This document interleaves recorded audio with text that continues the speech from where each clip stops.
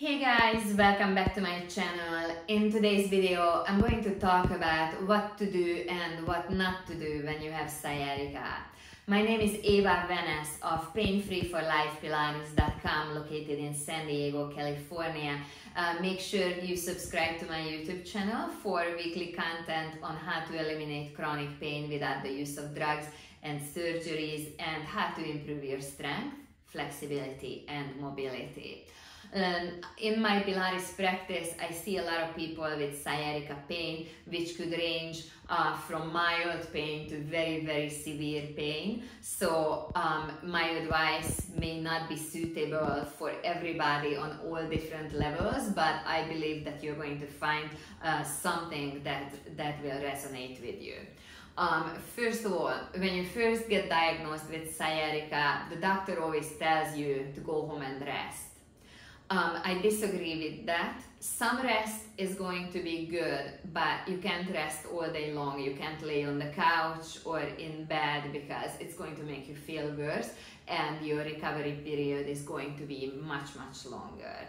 What I would suggest is rest a little bit if you have to, for example, half an hour, and then get up and move around a little bit for 5 minutes at the beginning. Then for 10 minutes, take a little walk on your block or outside in your garden, around your house. Just make sure that you don't lay and rest all day long, because it's gonna make you feel worse.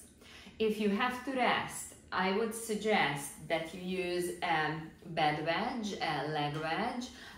This is what mine looks like. It's a little bit old and beat up, but gives you an idea. I bought it at the Healthy Back store many years ago. You can buy it on Amazon as well. Just type in leg wedge and something like this will come up. Lay down on your back and just put the wedge underneath your legs. It will put a slight flexion in your knees and in your hips, and it will take the pressure off of your hips and off of your vertebrae. So if you use a leg wedge like this when you are resting in bed, it's going to make you feel better. Be sure not to rest on the couch. The couch wasn't designed for laying on it for too long. It's gonna make you feel worse. Next recommendation. If you're searching the internet for a quick fix for sciatica, they often tell you to lay down on your stomach, kind of like this, and do extension type back exercises. They're gonna tell you to push into your hands and lift your chest and bend your back. This type of exercise strengthens the lower back muscles. But in the same time, it will most likely irritate your sciatic nerve if it's already in an inflamed state. So I would advise against doing extension type exercises right at the very beginning. Later on, you will probably benefit from that, but not when you have a flare-up, not when you're just like starting to do something about the sciatic pain. My recommendation would be that you do neutral spine exercises. When your lower back is not moving, you keep it in a stable position, and you're strengthening the muscles that surround your lower back, you're strengthening your core.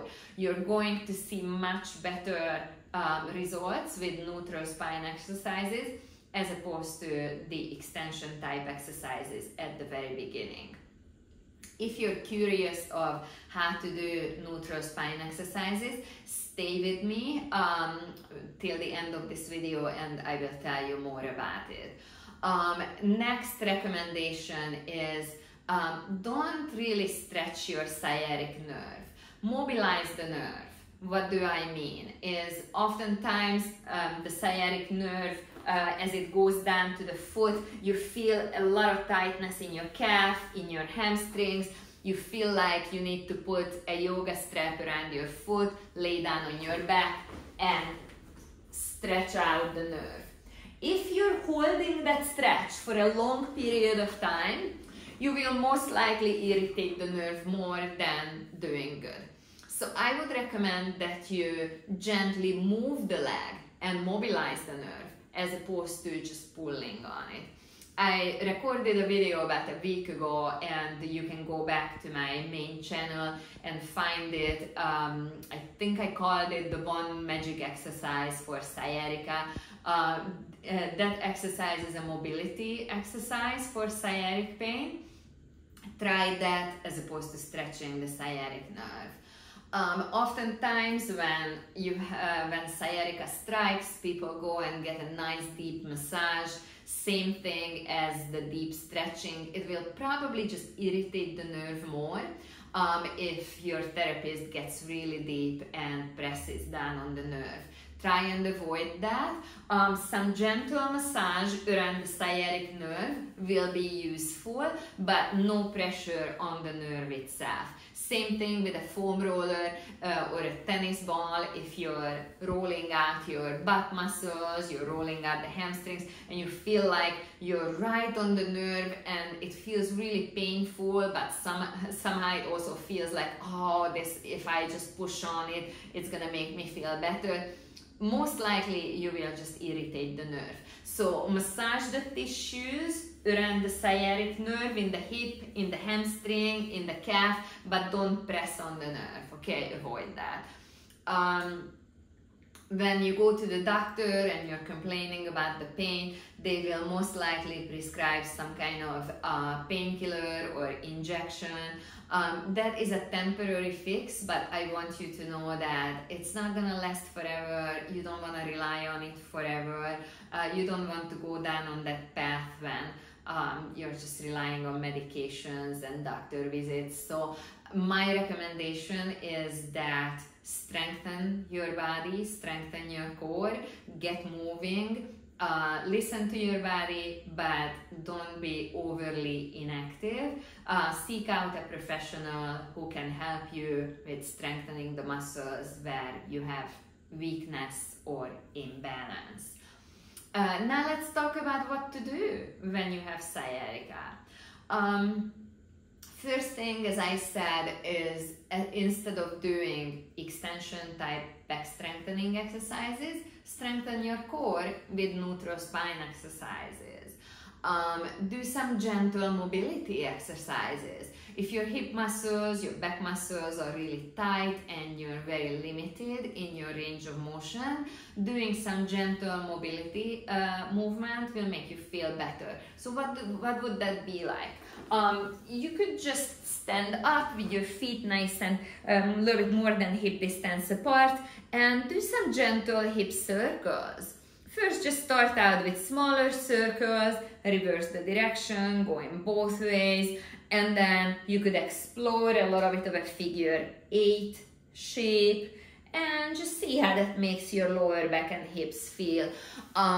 It's one of those very simple exercises that will, over time, will make a big difference. They are gentle enough that they're not gonna cause any harm, but they will mobilize your lower back, your pelvis, all those areas where you have irritation right now. Another thing, how you stand, how you stack your body up is so crucial. If your alignment is not optimal, then it's almost guaranteed that at some point in life you end up with lower back pain or sciatica. As you stand, look down on your feet. How are your feet aligned? Are you overpronated? Are you shifting your weight forward? Is your pelvis rotated forward? Do you have a too big curve in the lower back? Are your shoulders slumped? You have to fix all of that. Make sure when you walk heel to toe. Don't just shuffle your feet, but plant your heel into the ground, then roll the weight forward onto the forefoot, push off of the toes. In order to walk like this, you have to wear neutral shoes that were made for almost so-called barefoot walking. These shoes have come a long way since the weird-looking 5-toe shoes. These days, these shoes look like just like any other shoe on the market. So for example, the shoes I'm wearing right now are very bendy, very flexible. I can twist them, I can roll them up, fold them in half. So they allow my feet to move the way nature designed the feet to be moving. Be sure that you invest in a pair of neutral barefoot shoes, because they will make a big difference for you. Heel to toe walking, they will allow your feet to spread out, they won't constrict your toes in the front.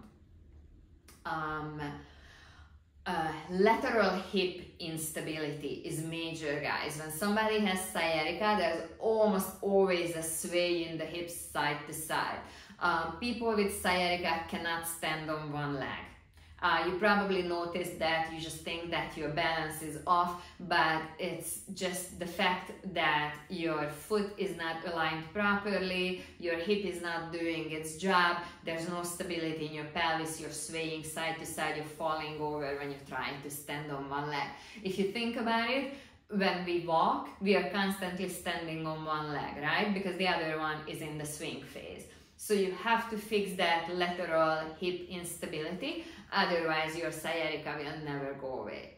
So I referred to exercising neutral spine exercise, fixing the lateral hip instability, fixing the foot. How do you do that? I designed a program that you can access through my website at www.painfreeforlifepilates.com. Go to the shop tab. Under the shop tab, I have a number of home programs that you can do in the comfort of your own home. You don't have to go anywhere. You can start the videos anytime and just do them on your own time. I have a core program. I have a lower back and sciatica program. I have a stretching and mobility program. Go on my website and explore these programs, because they were designed to help your sciatica go away by fixing your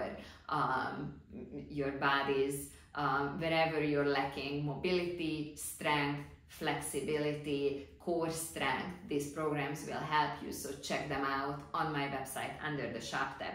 If you feel like you need more support and you need step-by-step guidance, I'm ready for that too. You can come see me in person in my studio, or we can have sessions via Zoom online.